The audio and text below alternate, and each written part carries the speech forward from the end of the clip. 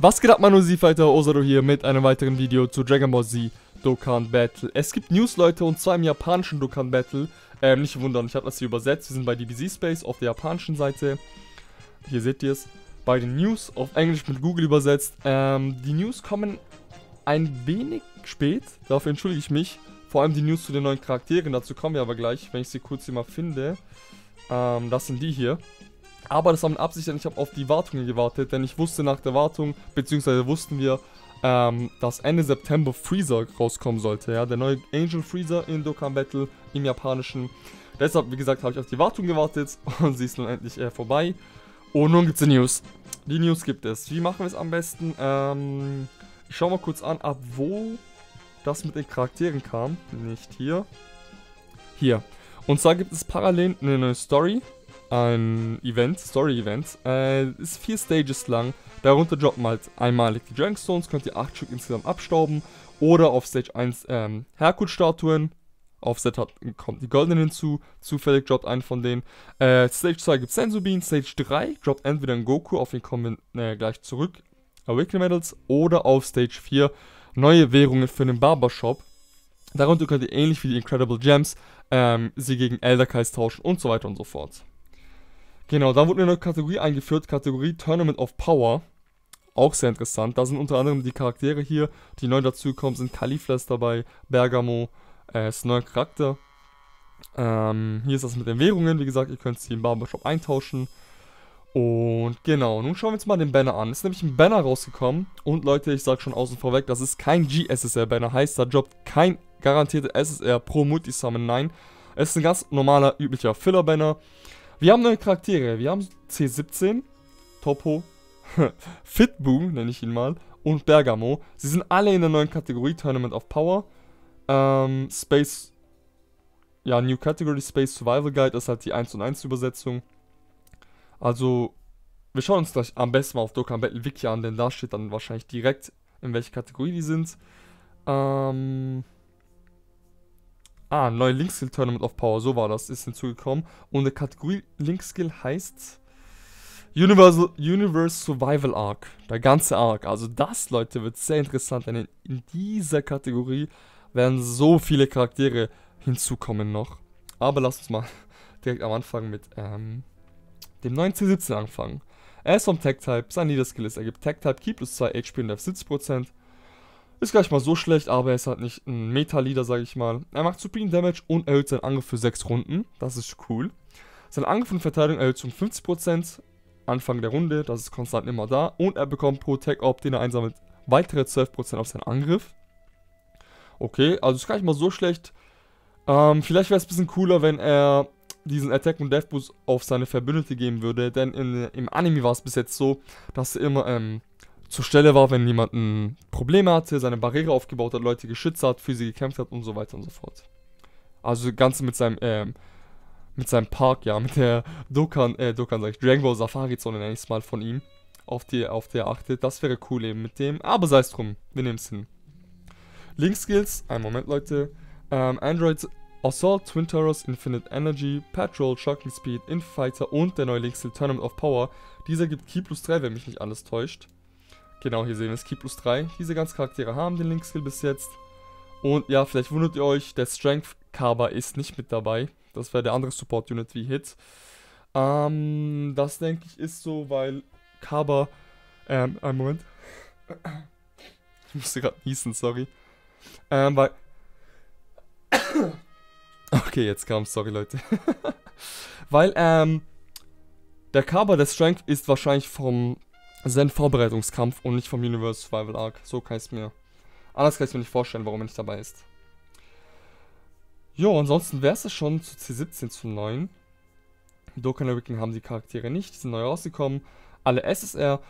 Wir haben Topo. Topo, interessant, er gibt Supertype, Ki plus 2 HP und Def 30%. Ja, typisch Hero. Er redet ja die ganze Zeit von Justice, Gerechtigkeit, Hero-Dasein und so weiter und so fort. Er macht Supreme Damage,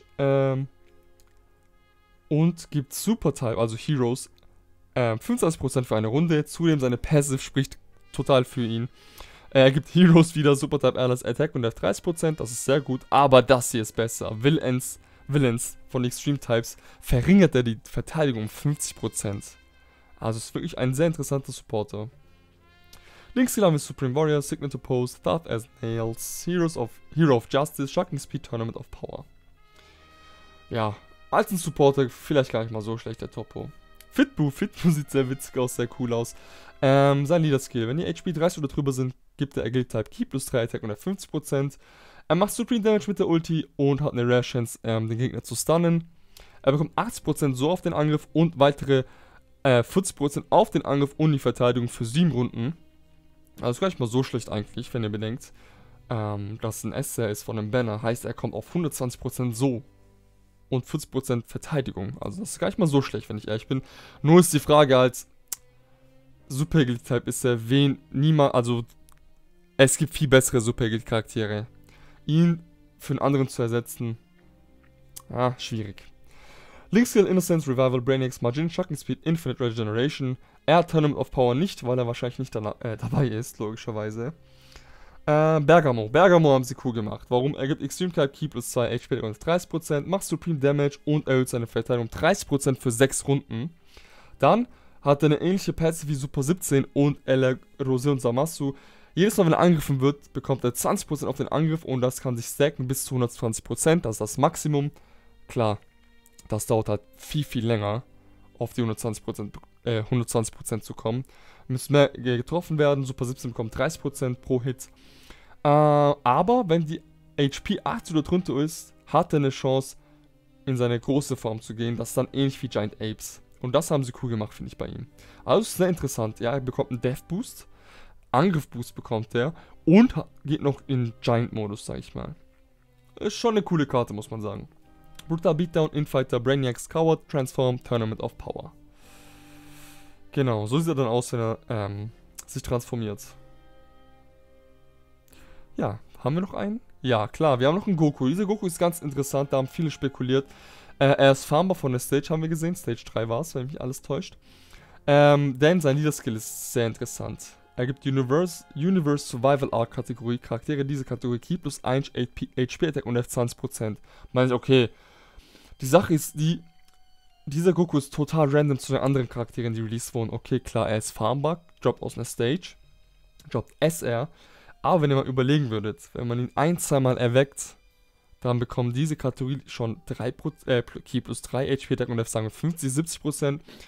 Wenn man noch eine Stufe höher geht, ihn zum LR eventuell macht. Denn das war die Spekulation, Leute. Das waren die Gerüchte, ob dieser Goku eventuell ein Limit Breaker Goku ist. Der nächste farmbare Free-to-Play-LR. Das ging so um die Runde, sag ich mal. Dazu, das ist wirklich, also Leute, ich kann dazu nichts sagen, das ist wirklich reine Spekulation. Anhand seines Leader-Skills könnte es eventuell sein, dass er ein Awakening bekommt, weil sein Leader-Skill ist wirklich sehr interessant. Wegen der Kategorie, ja. Das ist ja die neue Kategorie, die eingeführt wurde.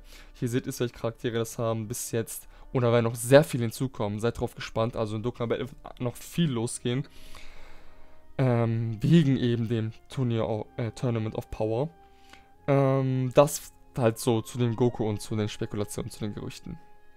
Aber er macht Extreme Damage, gibt der Kategorie eben Ki plus 2, Attack und 50%. Und bekommt Attack plus 50% und gibt den Ki plus 2. Alles klar, verstanden. Also nicht so besonders, er ist ein SR. Nur halt seine Passive, beziehungsweise der Einbezug mit ihm und der neuen Kategorie, das macht ihn halt so spannend. All in the Family, sein Lineage, Kamehameha, Prepared for Battle, Experienced Fighters and Tournament of Power. Das wär's zu den neuen Karten, Leute. Wer sticht heraus? Der Topo ist interessant, Bergamo finde ich cool. Majin Buu gar nicht mal so schlecht, Fitbu jedoch, ja, schwer ihn reinzutun für einen anderen Agility-Type. C17 hätte man eventuell einen Ticken besser machen können. Goku halt wegen der Kategorie interessant, auf jeden Fall. Aber bleibt spannend, So, dann kommen wir mal zu den Sachen nach der Wartung. Und zwar Freezer. Angel Freezer, darauf habe ich gewartet. Er wurde angekündigt vor 1-2 Tagen. Sein Event wird kommen. Wir wissen auch schon, wann das sein wird. Und zwar... Dazu kommen wir gleich, Leute. Das darf ich nicht vergessen. Sein Event kommt am 29.09. Das ist die japanische Zeit, wenn mich alles täuscht. Wenn nicht... Doch, das muss die japanische Zeit sein, eigentlich sein. Heißt, entweder, wenn ihr das Video anschaut, ist das Event schon online. Denn Japan ist einen Tag vor uns. oder es wird noch in diesem Tag online kommen. Zudem kommen noch andere weitere viele Events. Neue Login-Bonus wird es geben, Dragon's Sale wird es geben. So sieht sein Banner aus, wir wissen schon mal. Okay, Angel Goku ist drin und der neue Angel Freezer. Und ich hoffe ja immer noch, da das 2 Angel-Karten sind, dass Freezer nicht der Kategorie-Leader wird für Tournament of Power, der jetzt neulich hinzugefügt wurde, sondern er seinen eigenen bekommt, ein Jenseits-Kategorie-Leader. Das ist ja wirklich cool, ein Heiligenschein-Kategorie-Leader. Denn da in der Kategorie wäre dann beispielsweise auch Angel Goku. Und er ist in dem Banner, heißt, vielleicht Leute, vielleicht, ich hoffe es. Sein Dokkan-Event wird dann auch kommen, das ist schon online. Das hat neue Story-Events, Tournament of Power. Oh, Moment. Das ist, glaube ich, ein bisschen was anderes. Ah, eine neue Stage wird hinzukommen, denn ich habe ja Freezer gesehen. Und, aha, hier steht schon irgendwas mit Dokkan. Irgendwas mit Dokkan steht schon, heißt, dieser Goku könnte schon einen Dokkan Awakening bekommen. Heute, morgen wissen wir dann mehr. Beziehungsweise, wenn ihr das Video anschaut. Ich bin wirklich jetzt gespannt, was mit dem Goku abgeht, weil hier steht ein Dokkan. Und ich denke mal, er bekommt seinen Dokkan Awakening, da eine neue Stage hinzukommt. Und da wir auch jetzt Freezer haben hier, Shadbu. Haben sie cool gemacht, finde ich, mit dem Event. Dass sie jetzt ihn reinbringen, Shadbu, denn so war es auch im Anime. Also darauf bin ich jetzt wirklich gespannt, Leute. Oldschool-Banner wird zurückkommen. Wie es aussieht, nichts Besonderes. By the way, Leute, bevor ich das vergesse, in diesem Banner hier von den neuen Charakteren sind auch die LR drin. Das, nur damit ihr es mal wisst, wir wissen halt, die Rate ist wirklich sehr gering. Und ja, auch LR, Goten und Trunks, die neuen, sind auch schon dabei. Alle LRs in JP sind da drin. Na gut, wo waren wir? Das habe ich nicht vergessen. Genau, das wird interessant auf jeden Fall. Freezer wird kommen. Ein Oldschool-Banner, nee, müsst ihr nicht machen unbedingt. Und gewisse Events werden halt wieder online sein. Story-Events, Resurrection F. Universe Team gegen 6. Future Trunks Events. Was ist das? The above all priority will New Adventure. Also das kann ich hier leider nicht rauslesen, was das sein soll. Ah, okay, nee, ich weiß es. Gebiet 7 bis 9 bekommt neue Prüfungen vom Kaioshin. Das sind die Mission, die neuen Prüfungen, die Schriftrollen. Okay, cool. Und Hidden Potential Orbs werden auch online sein, denke ich mal täglich. Und außerdem bekommen wir noch zweifach Experience of the Story. Aber wohlgemerkt, alles in JP, Leute, nicht verwechseln. Dann, das ist sehr, sehr cool. Im japanischen Dokkan Battle kann man nun im Barbershop die Battlefield-Medaillen kaufen. Halleluja. Denn über Battlefield sie zu bekommen war schwer. Ich denke, Battlefield wird wieder kommen. Eventuell. Vielleicht mit einer Änderung. Ihr wisst ja, in JP war es bis jetzt immer noch eine Beta, das Battlefield. Jedenfalls können wir jetzt die Battlefield-Medaillen auch im Barbershop kaufen, Gott sei Dank. Das ist jedoch nur im JP vorerst. Früher oder später wird es dann Global kommen. Das Problem im Global ist halt, wir haben noch immer kein Battlefield. Meine Ahnung ist halt, dass die Battlefield entweder komplett ändern, weil in JP das eine Beta war, nicht so gut ankam, sage ich mal, wegen diesen Medaillen. Es war wirklich schwer, diese zu farmen. Entweder ändern sie Battlefield komplett in Global, kommt mit einem anderen raus, mit einem anderen Namen. Oder, jetzt könnte ich mir auch vorstellen, dass sie das Ganze weglassen und auch diese Battlefield-Medaillen einfach im Barbershop releasen. Diese bekommt ihr in JP, im Austausch von Incredible Gems, den grünen Gemstones, die ihr farmen könnt auf der Stage, im Questgebiet. Und das finde ich wirklich gut, ihr könnt wirklich viele holen. Ich glaube, es gibt 2 Angebote, einmal 30 Gemstones für jeweils 1, das ist limitiert auf 10 insgesamt. Und einmal 50 Gemstones für ein Battlefield und das ist bis, ihr könnt, glaube ich, 50 Stück oder so holen. Irgendwie sowas, jedenfalls 30 Gemstones und 50 Gemstones. Mit dieser Anzahl könnt ihr die Battlefield-Medaille im Barbershop holen. Ja, cool, Leute. Das heißt im Prinzip zu den ganzen News in JP. Seid gespannt. Wie gesagt, entweder sollte alles schon online sein, wenn ihr das Video anschaut, oder eben diesen Tag noch online kommen im Laufe des Tages. Freezer wird cool sein, das Event. Dazu kommt auf jeden Fall ein Video. Summon werde ich wahrscheinlich nicht imstande sein. Eventuell mache ich von einem Stream ein paar. Ich habe nämlich ganz wenig, so 15 Stones gespart, eventuell, aber wer weiß, vielleicht hauen wir da was raus. Jetzt wo ich sage Stream, kurze Ansage, heute wird wahrscheinlich ein Voting online, also es ist schon ein Voting online, ich muss immer in der Zukunft reden, und zwar habt ihr mir gesagt, dass Resurrection of F heute im Fernsehen kommt, im Free TV auf Pro7 Max, ihr das gerne schauen würdet, deshalb gibt es ein Voting bei mir auf Twitter, schaut da auf jeden Fall mal rein, ob ich den Stream vorziehen soll oder nicht. Ja, Leute, so viel dazu. Ich glaube, ich habe schon ein bisschen sehr viel überzogen, aber ich wollte euch die ganzen News mal liefern. Alle Infos dazu. Ich hoffe, das hat euch gefallen. Wenn ja, liked das Video doch, teilt es, abonniert meinen Channel. Und falls ihr es noch nicht getan habt, Leute, folgt mir auf Twitter. Schönen Tag noch euch. Peace.